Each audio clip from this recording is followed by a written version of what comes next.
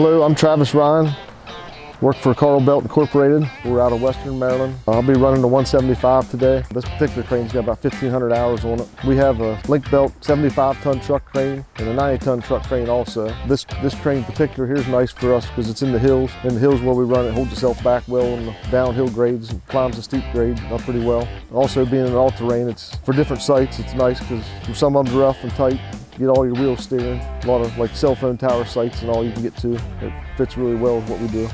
So the job we're going to be doing here today is going to be box beams, pre-stressed concrete. They're approximately 20 tons. We'll be putting them out there 45 feet. The other job, Kaiser, we're doing rooftop units. They're approximately 120-foot radius on those, running 165-foot of boom. The crane handles it well. It's got more than enough chart, easy to move around site. Everything's very smooth on this crane. Everything works really good. You can see everything with the cameras all around. You can watch your winch. You got blind spots, mirrors. There's pretty much no area that you can't see what's going on. The good fit for us for this crane is mainly being longer boom, being an all-terrain. You can get into some rough sites. Even some of these jobs we get into is tight quarters with small roads, being back roads and everything. So it fits really well. Easy to use. I have no complaints about any of it. Assembly and disassembly is really good. We travel a crane that's 175 ton. We get around with just 2 tractor trailers falling around, so it's pretty easy to get around places. And installing and taking counterweights off is easy. It's all, pretty much paint by numbers. Everything's right on your screen. Just follow the radiuses and you're good. Yeah, the lighting on this crane is amazing. It's got lights all over it. So we've done a couple jobs at night and there's lights never been an issue.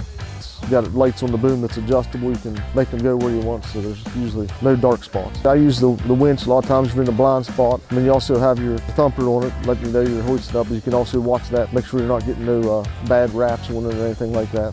So we had this crane down at Kaiser, which is about 20 miles away from here, and it's about 40 miles on this side of our shops. That job down there was doing the rooftop units. So instead of going back for another crane with the fuel costs and everything, it's easy to run this one even if you only need half the counterweight because it's still got a good chart with half counterweight, and you can just still break it up with 2 guys, and you got 1 truck versus 2, and it's just cheaper all the way around versus going back for another crane. It just works out really well. Yeah, right here we're using full counterweight, and on the Kaiser job we'll run 41.6, about half counterweight, and we'll just rent it out as that, and you'll have two guys versus 3, but saving money because you're not running another crane back and forth.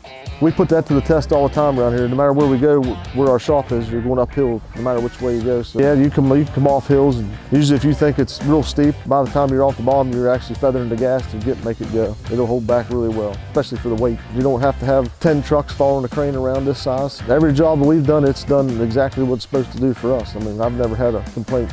I think it's really nice. It's been enjoyable to run for me.